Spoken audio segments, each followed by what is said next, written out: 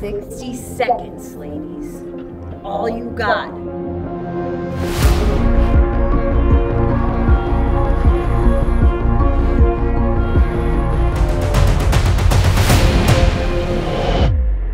You're ready. Project 19 is more than just a vertical world record. The 19th Amendment granted women the right to vote in the USA. And the original idea of Project 19 was to celebrate the centennial of that event 100 years later by doing a 100-way vertical world record with just women. It is a mission to inspire women and girls to lead bold, brave lives of their own design.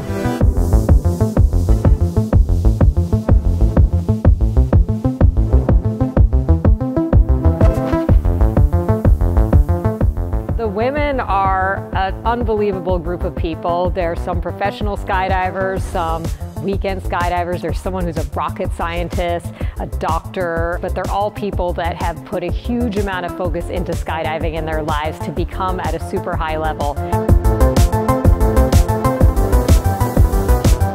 We got all of the female leaders in their skydiving community together, and we asked them to help us. Sort of empowered them and said, like, hey, you go out and start training people.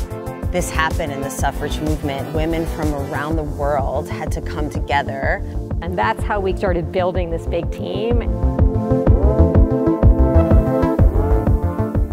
Now we know we're ready. We decided to go into Friday morning with a group of 72 women, which is a very symbolic number.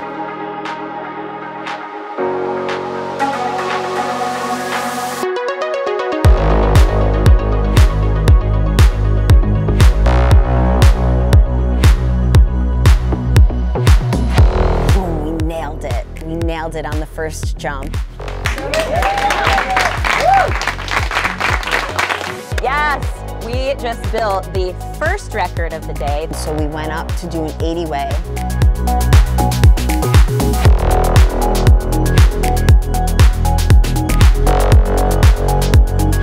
And we nailed it again.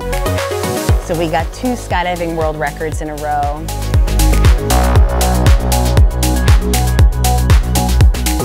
More friends. The goal is the 100-way. That's the number we want. All of the 100-way attempts on the last day have been just amazing. We still can do it! Yeah! On each jump, you got the feeling like, oh my God, maybe we made it, you know? It was challenging to ask each person to continue to perform perfect on every single jump. We're running out of daylight. Right now, if we get up there, we have enough for 2 more jumps.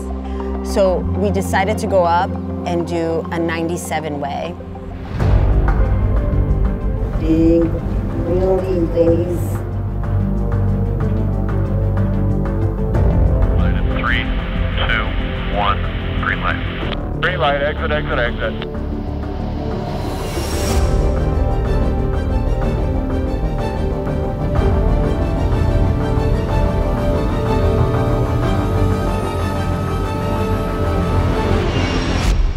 Opened my parachute, I felt like we made it. I could see the cameraman, they were cheering, so I just thought, wow, we did it. Looked pretty good from my angle. Everyone's cheering, so I think it looked pretty good from all angles. We got down and we realized it was just off by this small moment. We built 96 out of 97, and it was so close. And at the same time, during the descent, one of the really most important key flyers blew an eardrum and she was bleeding out of her ear. You gotta try, right? You gotta keep trying until the end. So regardless of what we were facing, we kept going for it. When we went up for that last attempt, we were asking people to now shift into totally different sections. It was a very, very challenging situation. That wasn't a very good jump. then it was over at that point. That was our last attempt. And you would think that the energy would be down and the vibe would be down, but it wasn't. Everybody landed and the energy was up and the appreciation was up and there was a sense of accomplishment and a huge sense of satisfaction in all the hard work we've done and the teamwork. What everyone really felt is hungry for the future. We still want that 100 way. We're still looking towards the future. Just like the women's suffrage movement, they've come such a long way, but there's still more to go for women's rights, and we have to keep pushing in that direction.